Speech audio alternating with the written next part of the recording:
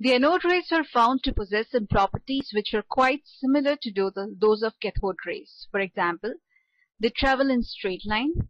They are deflected by magnetic and electric field. Only the direction of deflection is opposite to that of cathode rays, since cathode rays are composed of negatively charged electrons and anode rays are composed of positively charged protons. They produce mechanical and heating effect, and they also affect photographic plate.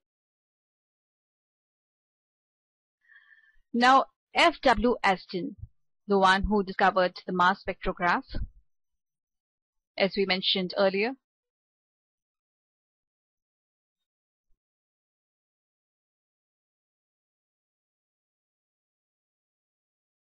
observed that the mass of an oxygen atom was about 16 times larger than the proton.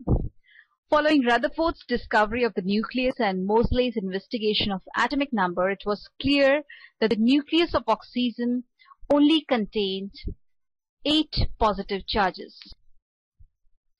Where the rest of the mass of the atom came from was resolved by James Chadwick, who discovered the neutrons. The reason why it took so long to show the presence of neutrons was their lack of charge. This means that the neutrons would not show up in Aston's mass spectrograph. Now let us see how Chadwick discovered neutrons. In his experiment, Chadwick used a thin sheet of beryllium. He placed a source of alpha particles on one end of the sheet and a detector on the other end of the sheet. He bombarded the beryllium sheet with alpha particles and found that a beam of very high energy radiations were emitted on the other side.